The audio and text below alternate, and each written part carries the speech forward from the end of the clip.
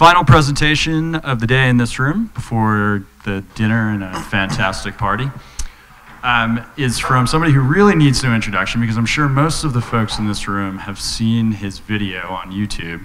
Mr. Nick Sonder is an architect based in California, does beautiful work, and he's also the guy who made just about every SketchUp user out there go, wow, you can do that with layout? I had no idea. So anyway, without further ado, Mr. Nick Sonder. Thank you. Can everybody hear me? Yeah.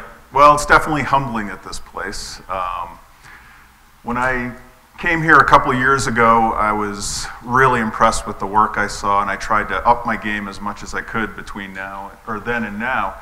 And then I went to Daniel's presentation, and apparently I'm not doing SketchUp right, because I need to up my game again because I'm not using enough plugins. I use a couple here and there, but a lot of my stuff is drawn kind of old school, where I do physically model everything from the very beginning, including terrain, which I know is an atrocious way to do it, but it's the way I learned. I was self-taught. I learned SketchUp very early on.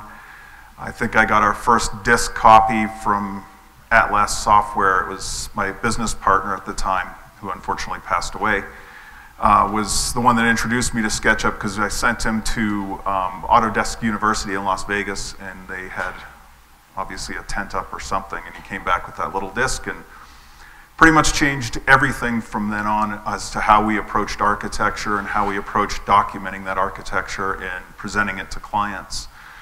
It became really something we started to develop and combine with AutoCAD, and the more I tried to do that, the more I really disliked AutoCAD and how it worked. I used AutoCAD for years. I became very proficient at it. I learned it on version 2.3, used it all the way up till version 2004, and at that point I pretty much just dropped it and decided I was really going to give layout a try, and that was with version 3. It took a little bit of a leap of faith on my part, just because I had no experience on it. I didn't even realize at the time there was such a big community of SketchUp users. It just shows I live in a little town, and nobody in that town, the other architects, use SketchUp, so I didn't really have a resource, didn't know there was this vast resource available actually until I joined Sketchucation and posted a couple images of some of the construction documents I was working on at the time. And that was the premise for that whole video. That's when Google contacted me and asked if they could come out and interview me and see what I'm doing with these drawings. That house actually from that video is finished now. It actually got built. I have some pictures. I'll show that a little bit later. And I'll talk about what I do with my process and how I structure the documents, because dropping AutoCAD completely, I had to develop a way where I could still provide the technical drawings that I used to provide with AutoCAD, but bring them into a different type of presentation where it's presenting full color and presenting as much in 3D as you possibly can. Because I've found that static 2D drawings actually really don't tell the story, and it's kind of interesting how much my practice has changed and my relationship with contractors in town, because we build these homes they're very, custom homes for, fairly well-off individuals that build these homes as vacation homes. They're actually not permanent residences. They come up just a couple times a year. This home, as an example, is one that's under construction right now. It's a 5,000 square foot home. And it has a very articulated roof, so developing it in 3D is something that really helps the contractor see what's going on. And so when we have a project under construction, a lot of times we aren't referring to the 2D drawings. In fact, part of the construction documents, I include multiple perspective sheets with renderings, and we use all of the detail sheets, and all the details, I think if you've seen the video, and I'll show some samples of them here, they're all 3D extrusions, so it's very simple and easy to understand.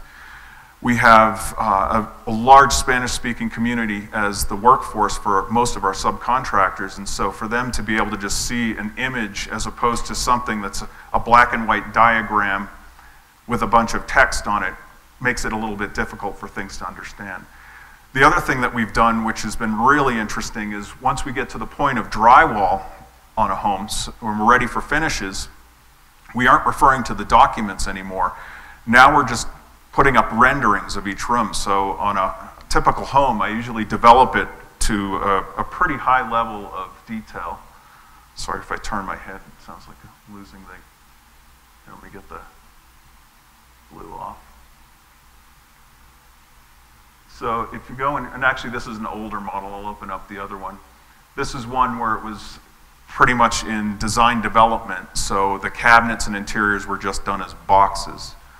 But if I open up this is actually the finished home model. I haven't updated it into that particular site file, but I'll zoom into here and you'll see there's a lot more detail involved. And so on every house, I try to bring the SketchUp model to a level of detail that shows every single cabinet in the home, shows all the appliances, all the fixtures, all the interior trim, so that I can literally just take images for the contractor for different rooms. And so we'll go around on each room, instead of having interior elevations, we'll just have an image like this for the kitchen. Boy, that resolution looks awful on that screen like that. Typically, I'll take it actually into a rendering program, not a SketchUp image, and then we'll have that rendering up on each one of the walls, which makes it a lot of fun for everybody that's on board. All the subs love it because they really see what they're striving for detailing, for even down to baseboard and trim details, tile work, borders, where we have, here it's showing the actual hood is done with a hot rolled steel with separated panels with a painted black piece that goes between. It's a little bit more of a contemporary detail, but a lot of fun. And so this house, this is the recording program, sorry. I'll show, this is the house, I'll just run a little slideshow of it.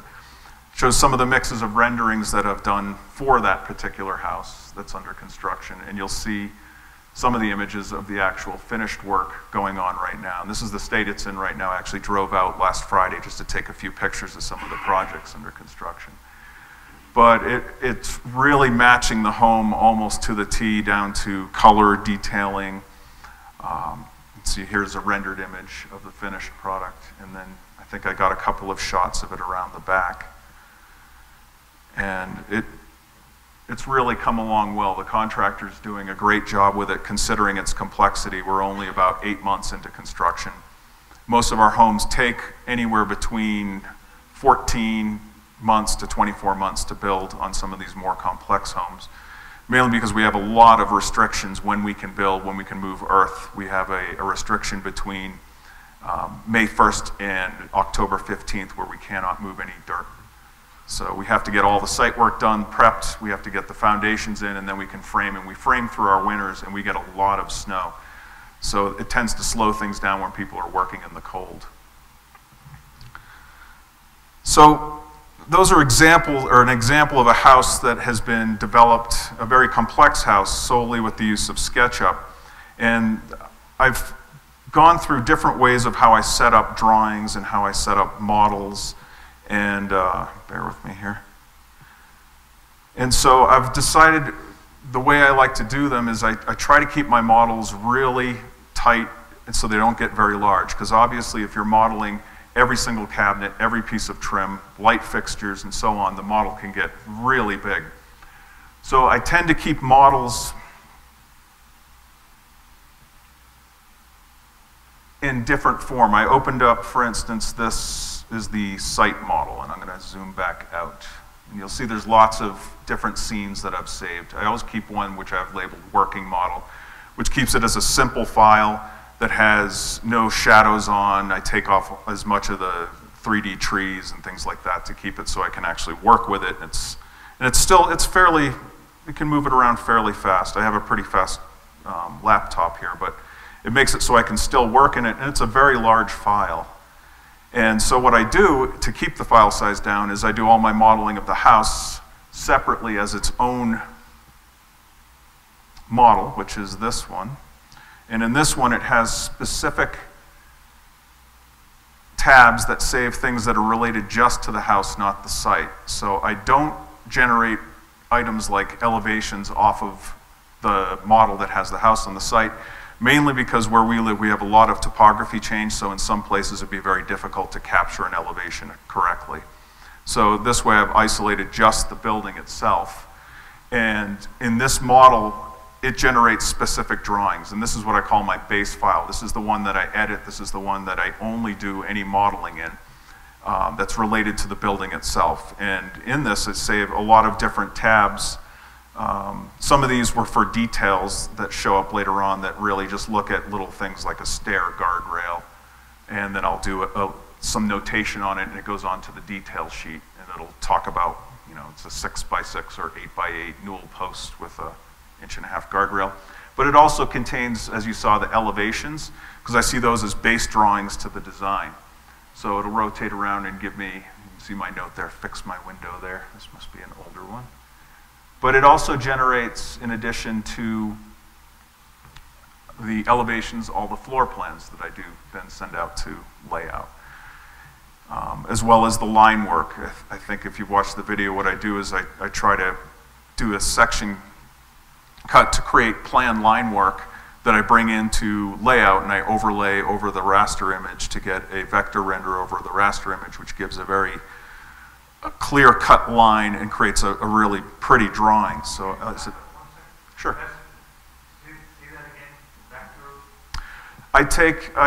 In that plan,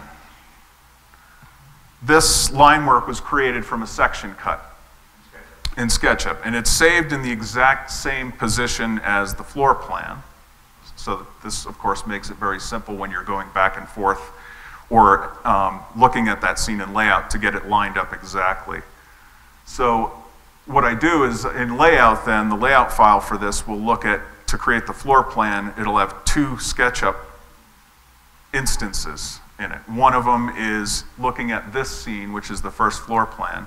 The other one is looking at the first floor line work laid directly over it. And so that creates a plan. I think I have a...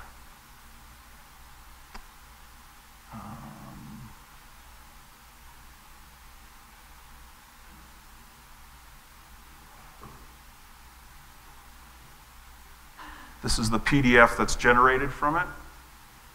And so it generates, this one consists of 6 sheets. I don't do any sheets larger than 24 by 36, just pet peeve of mine in the field. So I have to break larger homes up into multiple sheets. It's on top of it.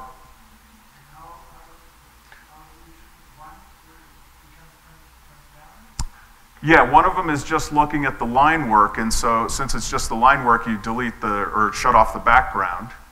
And that is sitting in layout. In the layers, it sits on top of the raster image. So I always put the SketchUp file, raster image, as the bottom layer.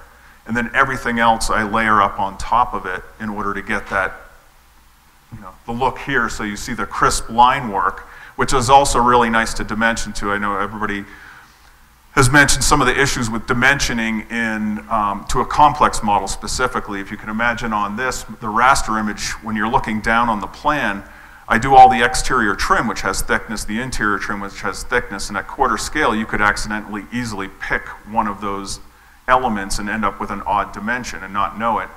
So a lot of times when I dimension, I'll actually shut off the raster image, the SketchUp model, and I'll just dimension to the line work, which makes it really simple.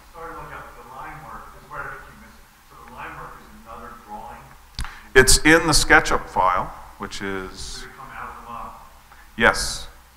So here's the SketchUp file. Here's the first floor line work in that model. It's... Where did the dorsals come from? In the model? I draw those. So the line work's created from a section cut.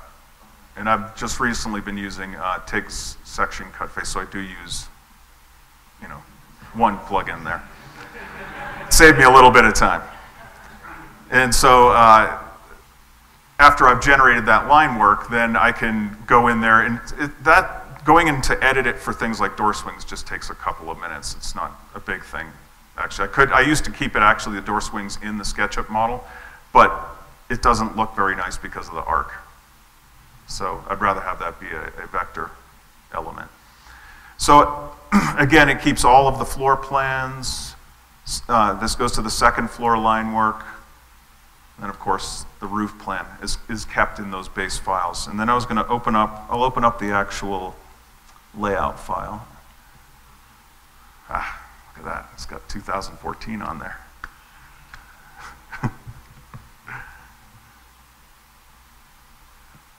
And so I'll zoom up, I'll go to the next page. And so the way I structure these files, I keep my files very simple. I do most of my work, probably 80% of it is spent actually in the SketchUp file. And the most important part is organizing that SketchUp model so it's easy to manipulate. So I keep the file or the layers very simple. So I keep, for instance, the entire first floor plan is on a layer called first floor plan. Second floor is second floor, roof is roof, but I can then toggle those on and off really easy. It keeps things very simple. In layout, I do the same thing. I keep extremely simple layer structure. So you can see here I'll flip to one of the more detailed sheets. I keep all the grid lines kept on a single layer, floor plan notes on a layer, and this is on the levels that I want to see them so that they can read well. Dimensions, plan line work, which is the vector information right there. Try to click on, oh, I probably have the layer locked, no doubt, yes. Room names, there's a couple extras in there that I just haven't deleted because this due to time, but you can see the SketchUp model I put on the very bottom layer so that everything sits up on top of that. And I use that method for all of my, any plans especially that involve a section. And some of my site plans actually do involve a section. This is just tabbing through each one of the different plans. If you look, for instance, even on, I'm going to go back to site plans. Here's the layout. This is the same house. I'm trying to keep it within the context of that first house that you were looking at.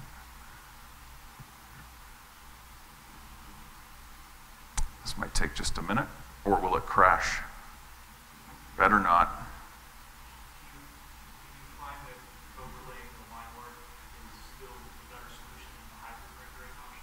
Yes, the main reason I don't like just the quality of the raster image in the hybrid. So for me, and I've gotten just used to it, you know, I'm not saying this is the way to do it, it's just the way I do it, and I've gotten used to it where it goes very quickly.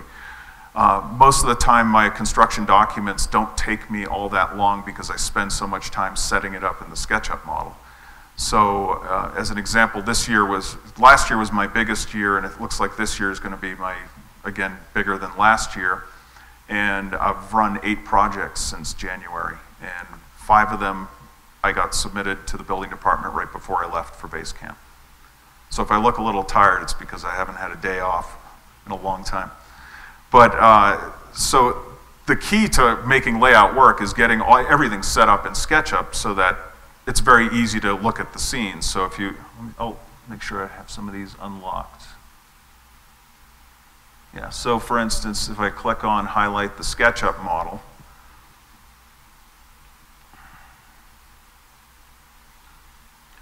it's looking just at that particular scene, which in this case, this is for a landscape plan. And it's more a design build landscape plan. But I don't want to see the roof there because I want to be able to see everything that's built up to the foundation. In this development, they're very particular about returning everything back to its natural state. So we have to go through and revegetate. That's what this light green poche is. It's not lawn. We have to revegetate everything within what they call the construction activity zone. And so each one of these plans, even though it's a site plan, it's also looking at the floor plan line work from the base SketchUp file, which is here, which will always match the same floor plan work that shows, line work that shows up in the floor plans. And so it's just layered on top of that. So then if you look at some of the other plans, I try to construct my site plans similar to what a civil engineer would do. So I don't just have one architectural site plan. I have one that's a construction management and utilities site plan. I have one that's a grading site plan. Another one that's called a best management practices site plan, which we have to deal with all the on-site runoff for a 20-year, 1-hour storm event. It has to be maintained on-site, so we have some calculations we have to do, some boring stuff, but it becomes one of the site plans. The grading site plan I blow up to a larger scale because I like to pin all the, pointing at my screen, should be pointing at that one. I like to pin all the corners with the exact elevation, as exact as I can get, and that's one of the things I love about SketchUp, because I just pick a datum and I go around the building and I get the exact corner of every point on the house, which a lot of times you don't see. A lot of architects don't try to pin every single corner because it's semi-cumbersome, but with SketchUp, to me, it's very simple. What do you use to mention elevation or to show your pin elevation? What do I use? Yeah, I think I'm missing something that's in LayOut. Well, it's something I created, like this right here, this entity. Right. Yeah, I just created that, and that, for instance, tells it, that point is a wall that's sitting up above grade. So the top of the wall is at 62, 44, 33. The bottom of the wall is 62, 42, 72. So are you, I guess my question is, where are you getting those numbers from? I guess from the profile sheet? Are you shooting grades? Yeah, what happens is I do work all my site off of a topographic survey. So a land surveyor sends me his AutoCAD file. So it's only as accurate as the survey, which is the case no matter what. And so I then model the site off of the survey. So once I've created that, it's as accurate as the survey, and so then I actually pinpoint one of his contour lines. I'll pick something simple and even, like I probably use 6240, and then I just pin the dimension line on the vertical so I can always go around the whole house and just pin every single corner. It's a very simple process. It usually only takes me about half an hour to go through an entire house, even this complex, to get every one of those grades. And then they're always accurate, and it's worked out really well. The earthwork contractors love it because they actually have some guidance.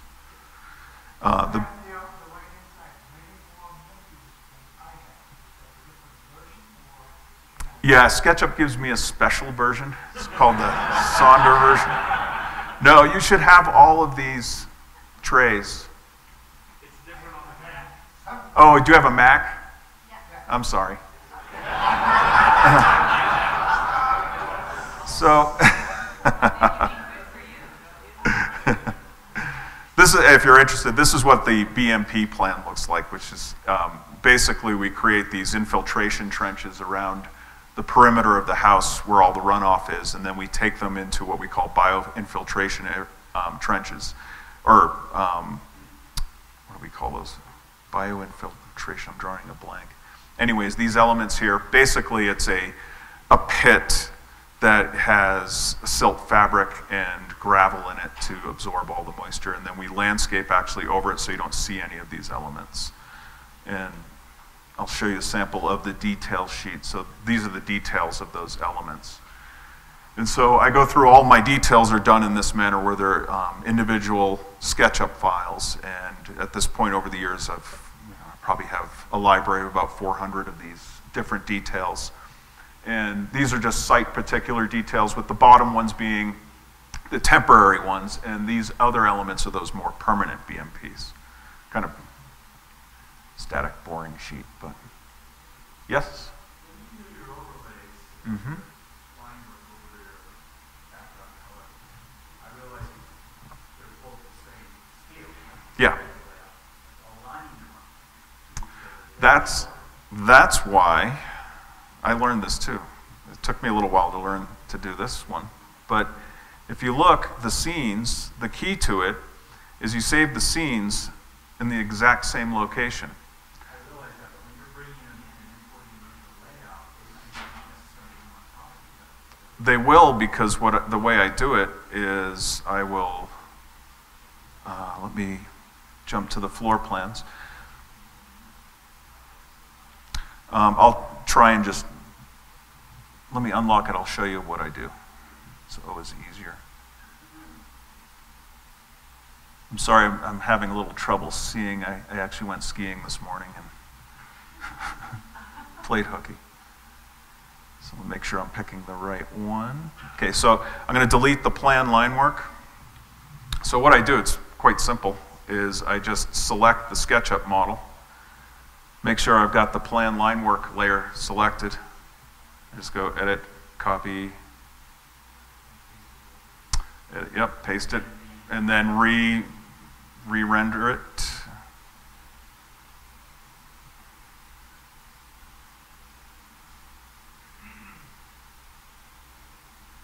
It's a big file, so it takes a little bit, but it should do it any second. There we go. And then I just go to the SketchUp model because it's already selected, and I change it to the first floor line work. Oh, I've got it on automatic. My apologies.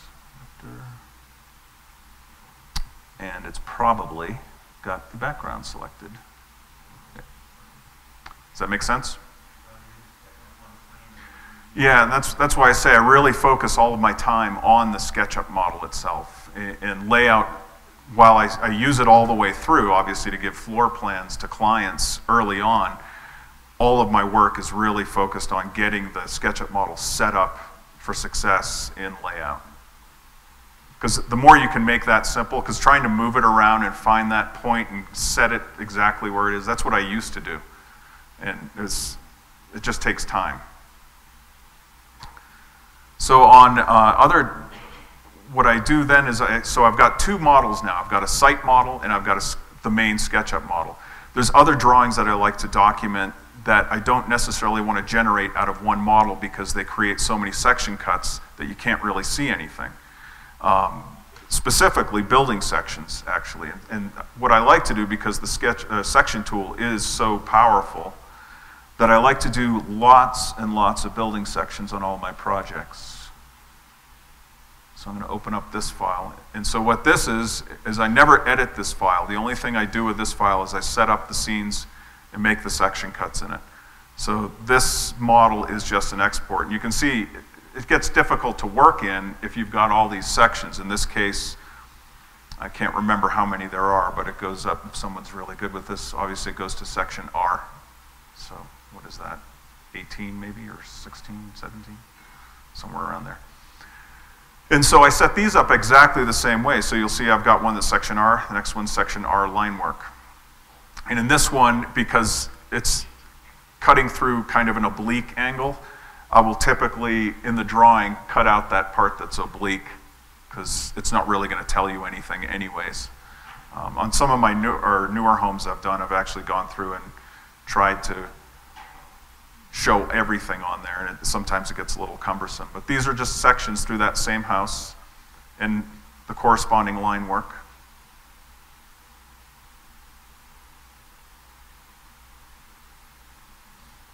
And then the end product of those sections, I will open up the PDF, or become very telling drawings. These drawings are really detailed. They actually give the contractor every single wall height throughout the entire home. So you'll see all the tags all the way around. That's the purpose I use them for, is not showing what the actual assembly is. I use a detail for that. That's what the little keys are. So on all my section sheets, I use them to set all of the elevation heights of all the walls, floors, foundations.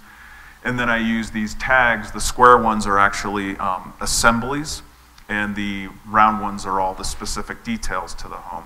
And so this one, you see there's actually 8 sheets of these sections that cut through. Does everybody like the crimson? And so they're nice because they really show the client as well all the different volumes. This house has a really intricate stairway with a big timber frame. Yes? I generate one for the sections, for the site, the main model, for the reflected ceiling plans, because in the reflected ceiling plans I take the model and I bring it in as a component, and then I mirror it about the blue axis. That way you can see it. I think I have a sample of that too. So if you look at, did I lose some of you on that one? I see the gentleman in front shaking his head. What? I use that also for the lighting plans. So I'll open up the, boy, my eyes really got windburned today. So this is looking at a reflected ceiling plan of that same home. And so instead of looking at the floor plan, I'm looking at all the ceilings. So I just simply take that model and mirror it about the axis. But I never edit this model. I only edit the main model and then update it as I make changes. I'm a one-man shop, so it's pretty easy to make sure that I'm on it trying to update those models. How do you go about revision? Do you do into that much detail on the client. So I just do those 3 walls for me, then all of the section cuts and faces you're overlaying will need to be redone as well. Yes, they will. And the way I deal with that is just being efficient in SketchUp. So I don't run into too much time where I've ever had to tell a client that they're getting charged additional services. Most of the time with my clients, in fact, I don't limit them on design changes during the design phases, schematic and design development. The only time I would ever go back to them is if we're in construction documents and they start saying, let's move some walls around, then I just charge them hourly. I don't run into that actually all that often. I do have one exception on one project I'm working on right now where a client decided when we finished construction documents that they wanted all their 3.5 and 12 roof lines to be 12 and 12. And so, oddly enough, it's not that bad. It's just getting efficient at it and structuring the model. The key for roofs that are complex, I just keep every single plane, every individual roof, a separate group so that I never have to worry about the intersection of the two. Those are just symbols laid over the reflected ceiling plan. So I use the reflected ceiling plan for 2 different drawing types, one the lighting plan, then I do a separate one that's for finishes, which shows where we have false beams or cased openings, elements like that, or different types of materials. One of the things that I started doing actually between the last Basecamp and now was I actually trained my structural engineer, which is Zachary Engineering, to do his work set up the same way. He started seeing all the detailing I was doing and said, you know, I'd really like to try and do a structural model. And I said, I would love it if you did a structural model because I think the coordination would be absolutely remarkable. And so we have a house that we just finished. It's in the same development. And this was the first project we did together. And so I sat him down, showed him how to work, layout, and SketchUp. And the way we started was I sent him the house model. So this is my house model, and you can see all the studs and framework set inside. And I apologize, I don't have all of my elements open, so I can toggle it off. And so what he did, which is nice, is it still retains all of my layers because it's just my SketchUp model in this structural model of his, but we keep it also on a single layer that he places. There is architectural, he labeled it architectural sketch. So when you shut that off, then you can see just his structural model, which he color codes, and we can see all, he does all the vertical with blue, he does all the shear with the purple, and we actually see where we have steel beams. If you go in here, there's a steel, this might be there's actually a piece of steel behind there, you just can't see it. But what makes it really exciting for me is when we have a coordination meeting, instead of looking at a bunch of plans where you're looking at the beams going, okay, do I have enough head height over the stair because I've got a 35-inch deep glue lam? We don't have to do that anymore. We just open up the model with the SketchUp model overlaid and we just walk through the whole house. And so we can see what every beam size is, where we have posts projecting in. As an example, we're doing a lakefront right on Lake Tahoe right now. It's a pretty big house. And the owner wanted as much glass as possible on the home. And to do that, we had a lot of moment frames because of the combination of, no shear walls and giant snow loads. And so we ended up with 2 8-inch posts that are projecting into the kitchen, or 8-inch steel columns. And we were able to coordinate that with the interior designer to develop basically 2 little pilasters that frame out the range hood in the kitchen. And so it became something that we took advantage of well before construction even started. In fact, that project is going to start construction May 1. And so he also does all of his details this way. So we sat down and looked at a way that he could develop his details, and he played with it for months and did some beautiful work. So this is one of his sets of drawings. These are how he does all of his foundation details. I'm not a fan of keynotes, but that's what he's used to.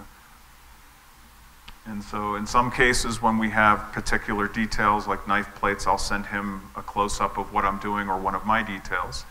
And then he goes through and complements it with this. So it's a very thorough set of drawings. And then he does the framing plans the same way that I do my plans with the overlay. It makes it easy for him because he gets my layout file as well, so he already has the background, all the grid lines, dimensions, everything's all set for him. So for him, he's said it has done the same thing it did for me. It increased his production drastically over using Revit. So he was the first guy I've converted from Revit to SketchUp.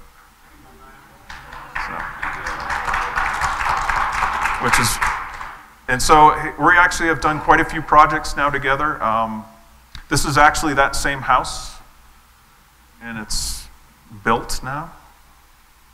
And you can see, make sure I pick some of the right ones. Some of the elements, the timber frame, I don't know if you recognize them from the other thing. The one thing this client did, which I didn't particularly like, was they changed a lot of the color of the trim to something really dark. Let's see if I can find one of the front. Yeah, that's a view from the street. It's almost finished, I should say. You still have the garage doors, and then you can see I'll open up his file again and click on the sketch file.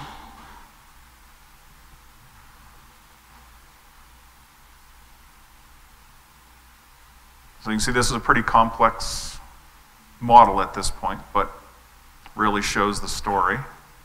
And you go to the picture.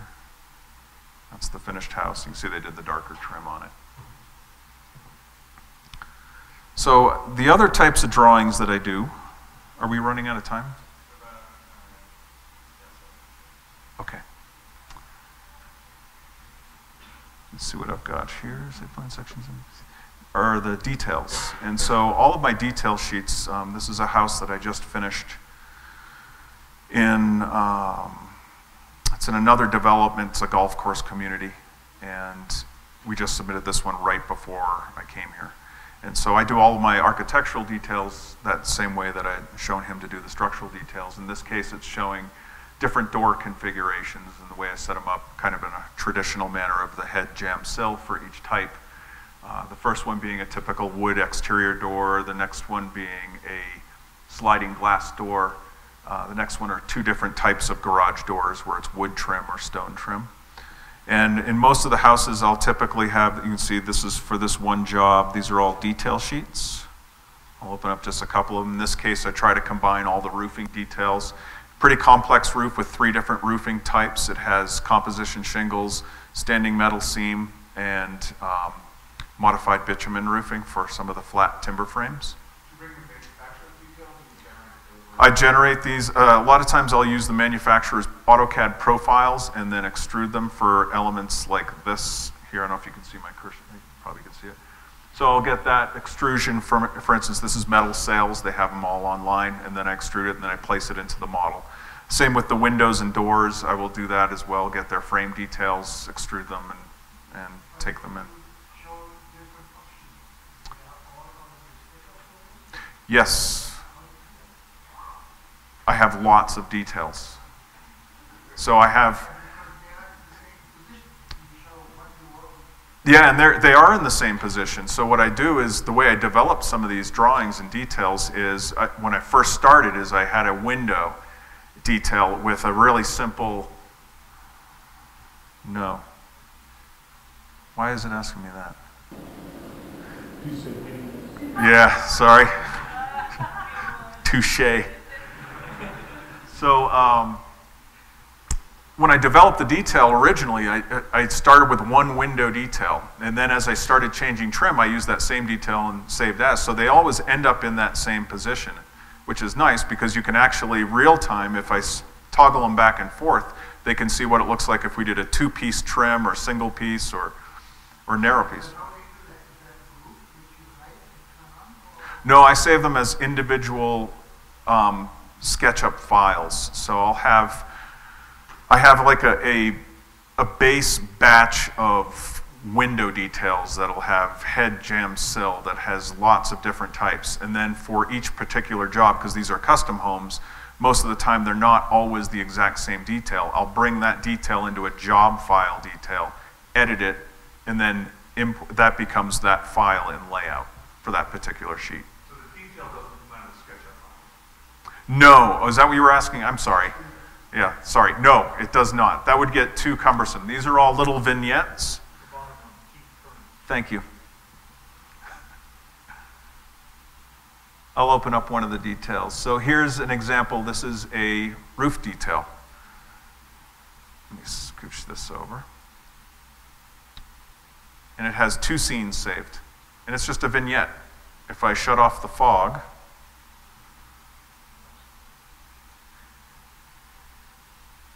you'll see what it is. It's just a little assembly. Because otherwise the SketchUp model would just get too cumbersome and it would be hard to keep that within the model. Sometimes I do take in pieces of the model in order to get the accuracy to the design. But a lot of times some of these details become really standardized details. And for instance, on this, some of the elements that would really change wouldn't necessarily be the framing. It might be the trim, the type of roofing, or the soffit material in this case. And so I've just got a large library of different details that I bring into each job. And I have them all organized in different folders for roof, for metal roof, for composition shingles. So they are just small vignettes.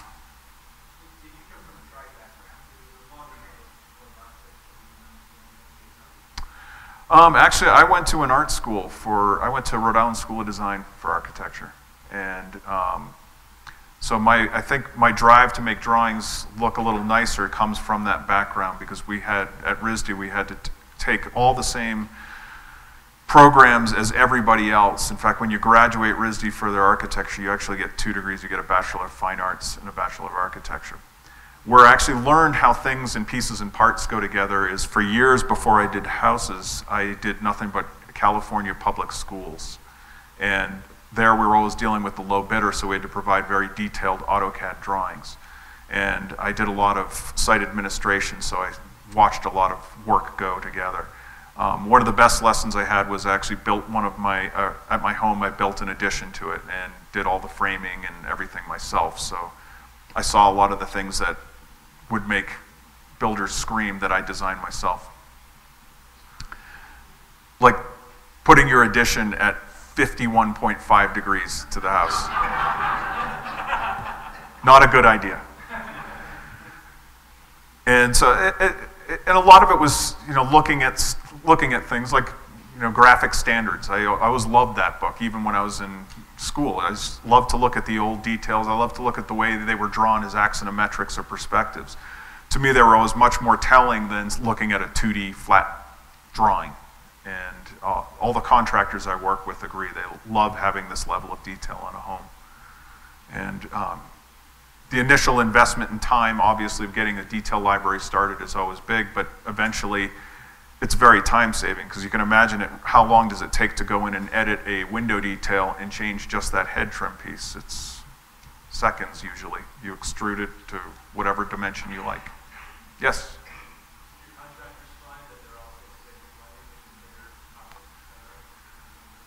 Well, I'm hoping they're passing those savings on to my clients, but they definitely are saving time. I don't get all that many questions in the field. A lot of times I just go check on behalf of the owner and drive and walk the project. And only time we have issues come up is if we decide to make a change and it affects the design. For instance, a cabinetry change or door configuration.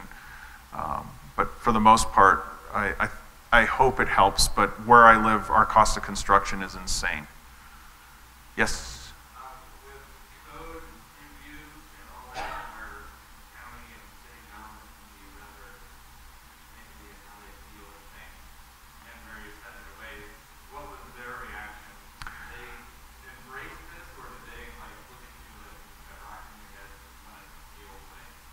I'm on a streak. I'm on 12 submittals so far with no comments, with 3 different building departments. I can't guarantee it's going to happen, because our one building department that we submit to, which is Placer County, is so swamped with work right now that they are outsourcing back check. And so it's hard to pay a back checker to come back with no comments. So I'm expecting to get my first comments on a project coming up. Yes? In the last 3 months, it's been a little tough. It's been a little, it's been busy. That's all I can say. One more? So all these plans that you do when you make copies, are they in color? The only plans I insist that my client pay for in color are the 2 permit sets, because then we have 1 full color set in the field and then 1 for the inspector. Everything else we just print black and white from the color PDFs, and my printer does a great job. Even in black and white, they come out really good. You can see the fog, the shadows, a lot of definition. You have to have a printer that knows what they're doing, though, because if they don't, they end up with a bunch of plans that are all black. No, I outsource for the big sets. Some sets I'll do in-house. I've got a HP T790, I think. And it prints beautifully and it's fast. Wasn't very expensive either. Yes? How many customers want the Revit model as an asset that they can later use to do modifications? Does anybody here in the room have any experience with customers and I don't know, but if I would... seeing their SketchUp model as an asset? They do, but as an architect, and maybe this is just me, I would never give out my SketchUp model or Revit model for that matter if they went to make modifications without me knowing it. I think the liability for that would be too much. So I actually don't, in my contracts, I do not issue out the SketchUp model. I do not issue out, the only thing I issue out according to my contract are JPEGs and PDFs, and everything else is kept in-house. You know, I think it's still up there. A long time ago, I uploaded a house model. It was one of my first, I think it was one of the first projects that I went full in SketchUp. I don't know if it was SketchUp and LayOut because it was 2005, so it was probably just SketchUp AutoCAD, but I did load it up in there. I think if you searched timber frame Tahoe home, it comes up. But it was before I knew or was keeping my models really organized, so it's just one big model with some components, no groups. Yeah, it was an ouch. It was hard to work with. So, but now it's much different. So, yes, in the back. You're dealing with a lot of slopes. You create a lot of different layers and do practices and creating, because everything looks very clean, laid out, flat. Building, you have ramps in your house or you're on level. How do you keep that? In the SketchUp model? It'll depend on the house. Do we have time to answer that? Okay, this will be the last one. I'm working on a house. I think I have it on here. Let me see where I might have placed it.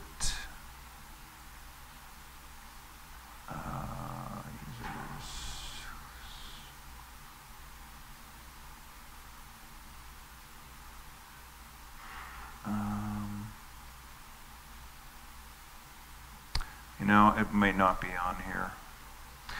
But to answer your question, I can probably answer it with the main model here. So I think I mentioned earlier, I keep my layers very simple. So this house in particular, every roof plane, because I would do floor planes the same if there was a lot of variation. Every one of them is their separate group on a layer just called roof. Sometimes, depending on how I want to visualize the plans, I'll have to put them on a separate or a different layer. For instance, I might have roof, second floor, because it'll read better. Sometimes it'll capture the eaves as an example, where I don't want to see that in the floor plan, in the section cut. But I keep all the floor plans, the first floor on its own layer, just called first floor plan, second floor plan on its own layer. If there's a different wing that's set at a different elevation, I will keep that on its own group, probably within the same layer, but I keep them separated so that I can make adjustments, because a lot of times when I'm working on a site, and this house actually is on a fairly flat site, but most of my projects have a lot of steep pitch to them, I want to be able to adjust some of those elevations as I'm designing. So I try to keep areas, for instance, a garage, since it's somewhat separate from the home, a lot of times that elevation of the garage and its relationship to the entry or the main level of the home might flux, and I can play around with its elevation relative to grade. So as an example, I'm doing a house right now that's on a big 30% slope, so the garage is cut in 10 feet into the slope, and then I have to mitigate how I'm getting up to that upper main level. And so it has a lot of different levels that I keep as separated groups that I can control with layers and control those into my scenes for layout. Does that make sense? Okay, sorry. I think we're going to cut it off there. Yep. Big thank you to Mr. Nick Sonder.